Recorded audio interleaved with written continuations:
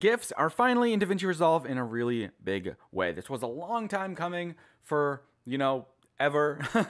You just couldn't use GIFs with Resolve at all. Then in 18.5 at NAB earlier this year, they added the ability to export as a GIF out of Resolve, but it wasn't until today with Resolve 18.6 that we got the ability to import GIFs and, hey, just drop them on a timeline. Now, you'll see, hey, there's a GIF.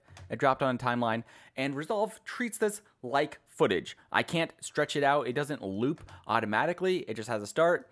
In the case of most GIFs, it just plays through once, and then it's done. Now, you could sort of manually duplicate these and do the whole that thing to do the stuff, but that's whatever. That's slow. That's not what we're going to do because, hey, today I'm also releasing a new free preset for DaVinci Resolve.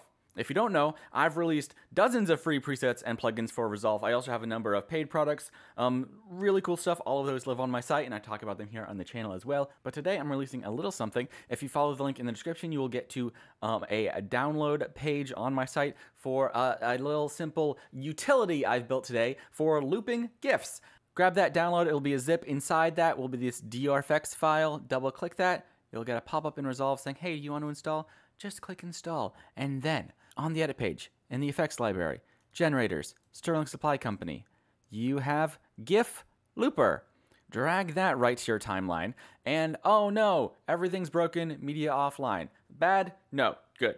This by default is 5 seconds long, and in the inspector, you will see, and right after some buttons to my YouTube channel and my website, which you should check out, a little clip name box. And if you have the GIF you want to use in your media pool, just drag it from the media pool over that box by clip name, and hey, and if I just move my playhead to update, you'll see, oh wow, that GIF is playing, and it is seamlessly looping. And now as long as you stretch this to be, it will just keep on looping. It's looping because I have this little loop button. If you uncheck that, it'll go back to just the one playthrough, and it's done. But if you click loop, it just keeps on and keeps on going. Now, goofs are interesting because they can sometimes deal with time very funky, and especially if you're using a GIF on a 60 frames per second timeline, that GIF could end up moving really fast, so we also have this playback speed option.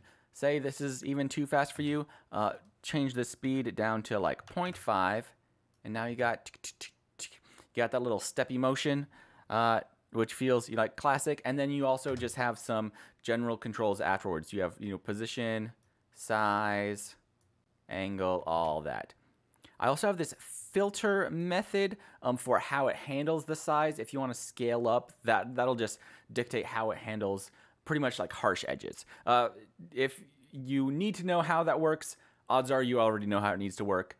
For most blocky things, nearest neighbor will be good, or linear is kind of the default option. But reset it to size. By default, it does sort of stretch things to be full frame, even though inside Fusion, it will not be that resolution. It'll be down there. But on the edit page that scales up, I don't know if that's something I can check out. But in the meantime, you have full control to scale it down, move it wherever you want, that sort of deal. Ooh, that's interesting. Because the full size of this was sort of bound to these edges. If I slide this off, it will sort of slide off the edges. So what we want to do, I'm going to probably scale it down and then maybe hop over to settings and change that position. Then you sort of got the best of both worlds going on. Interesting. If I do a version 2, maybe I'll work up some fancy stuff. This is very bare bones, but hey, it works. If you got a GIF, you want it to loop, drag the looper down, slide the GIF into the clip name, and it will just loop away. Cool. I bet a lot of you didn't even know GIFs were now in Resolve. They are. That's cool. And I just made them better on the first day they were released. Check it out. Link in the description. Thanks for watching. I'll see you next time.